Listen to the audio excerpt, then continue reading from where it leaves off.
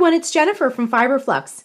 Welcome back to week 3 of our 2022 fall crochet along. We are making this gorgeous warm vanilla toffee cowl. This is a super cozy piece that you can wrap around you. It'll stay put because it's seamed. You don't have to worry about scarf ends falling down. It just pops right on. It comes down low in the front to give you full coverage if you have a jacket that's zipped up. And it kind of lays around your shoulders, almost like a shawl in the back, without too much bulk.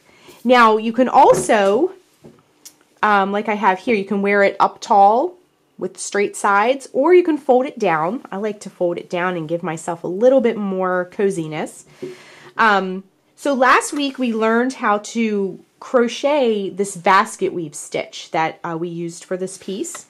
And we had a rectangle. Just as a refresher, a rectangle is 14 inches wide. Now this is seamed, so you have to kind of visualize it, but this is 14 inches wide, and the length of our rectangle is 36 inches long. Today, we're going to be taking our rectangle, and you'll see the open rectangle in a minute. We're going to seam it together. We're going to take our rectangle and we're going to fold it in, and I'm going to show you how to do that.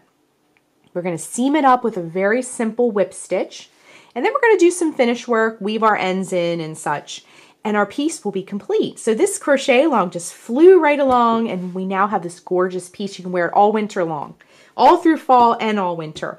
This is a gorgeous fall color, but it also looks like, has like a gold or brass color too, which would be very pretty into the winter as well. The yarn that I'm using, just as a refresher, we use 600 yards of worsted weight yarn. Week 1, we talked about all that in more detail. And we used a 6mm J hook. You don't need your hook today. We're just going to be using some needle and some scissors. So let's jump right in, get this seamed up and all the finish work, and then we'll have a gorgeous piece.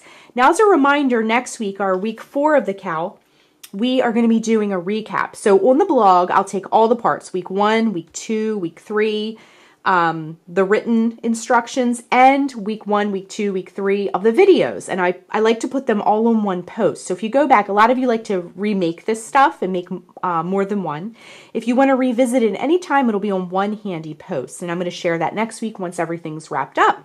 So let's jump right in, get this finished up, and then you can be wearing your cowl as soon as possible. So let's get started. So last week we finished our gorgeous basket weave stitch rectangle. It looks fabulous, and now we're going to put it all together. So for today, you're just going to need your tapestry needle and a pair of scissors to get started. We don't need our crochet hook anymore. We did all the crochet part. So we are going to now seam it together. So last week when we finished up the crochet part, when we fastened off, we left a long tail, like 24 inches long, just to give us an extra bit of space. So what we're going to do is you want to lay your rectangle down, and we're going to sort of fold it in on itself, okay? We're going to take care of all the ends when we're finished, too. We have a lot of ends. So what we want to do is bring the sides in, and then one of these points here, one of the bottom points, we're going to bring it down like this. Slide it down so that this side edge is going to connect with the edge over here, okay? And we're just going to seam this area. So it's very handy to have a long tail right now because we can just take this tail and we can just seam it right up.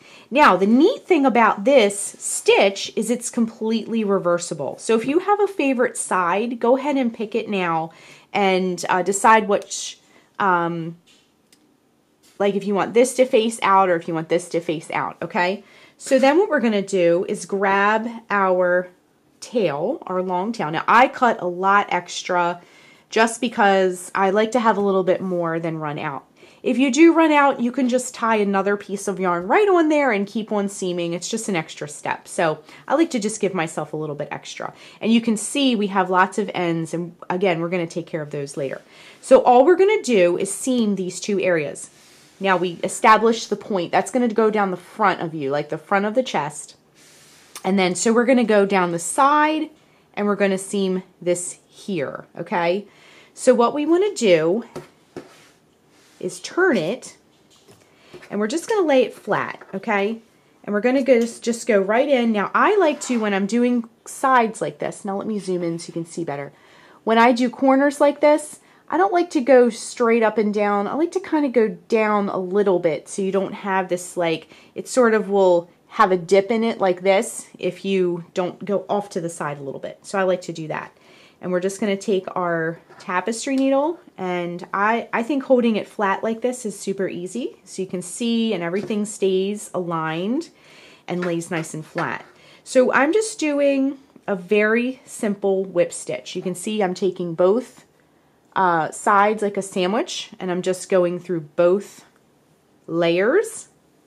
And all whip stitches is it's a pretty invisible seam, and it's just kind of going to be a spiral through our work. Okay, so I just want to go into both layers here, and again, our basket weave is reversible, so you can turn this right side out when you're finished. But if you have a favorite side as you were working, you know, you might want to decide that and make that the inside or the outside, whatever side you were preferring, make that the outside or the public side of your work when you wear it. Because we're using the same color, this is very invisible. It just blends right in. Now I'm also, when I seam, I'm trying of each layer, I'm trying to pick up 2 loops of each layer. Just because if you pick up 1 loop, it could kind of pull it out a little bit. If you go through 2 loops on each of your layers here, it will hold it a little bit more securely, and you won't get this like picked out loop when you wear it, okay? Because anytime you create a seam in your work and you wear it, especially these wearable items that are hard working like this, and you're throwing them on and off and laundering them or hand washing them, you know, there is going to be stress on the seam. So you want to make sure your seam is nice and neat, as you can see here, and it's going to be strong. You want to make sure you're, like as you can see here, my stitches are pretty close together, and I'm just doing a really nice, neat seam here, okay? So I'm going to continue with my seam all the way up to the top here, where my corner ends. And then what we'll do is we'll rejoin in just a minute, and we're going to start doing some finish work. So just keep working your seam until you run out of one of your layers here. So we're going to go all the way to the top, and then here's where it ends, okay? Now our neck will continue. This is going to be the neck opening, but we're going to stop right here where our one side runs out, okay? So keep going with your beautiful seam. Keep it nice and neat. Take your time, and we'll rejoin in just a minute. All right, we've brought our seam all the way up, and now we're at the very top here.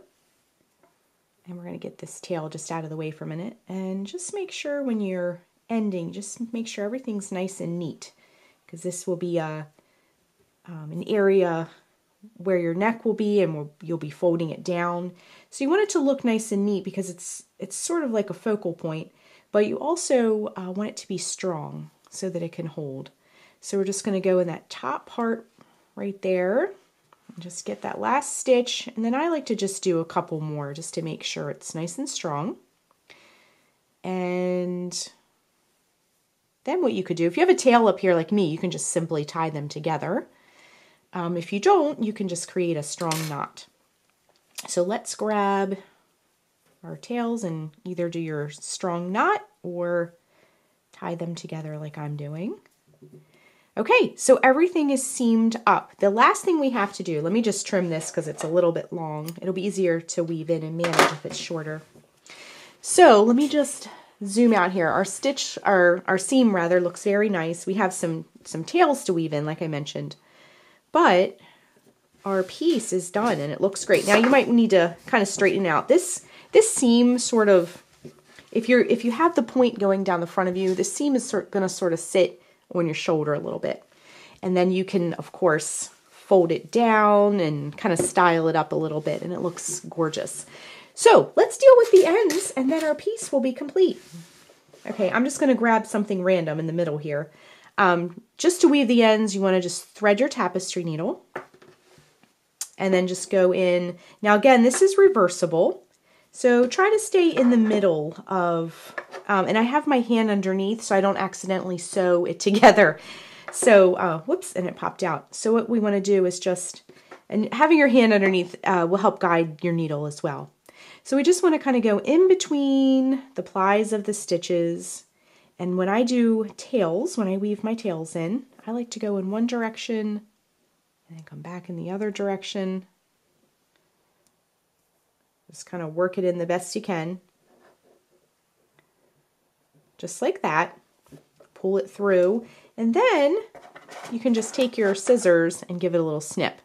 So I have several here because we used several balls of yarn. So I'm going to go ahead and get all my ends woven in, and then when we rejoin, our piece will be complete. So we've woven all of our ends in, and everything looks absolutely beautiful. Now again, like I mentioned, you can kind of roll this down. I kind of like that look, and it looks very pretty, and it makes it a little cozier up around your neck. So our crochet along is complete. Now next week we always have a kind of a recap where I'm going to put all of the blog posts and all of the videos on one post. All parts of the crochet along will go in one post so that you can see everything in one place. A lot of you like to make things multiple times, so I'm going to put them all together and it'll kind of just be like one recap post. So I hope you enjoyed this crochet along. And again, if you haven't joined the Ravelry group and the Facebook group, definitely hop on over there. It's a great place to connect with other makers. And as you finish your piece, you can show off your work. We all love to see what you've made.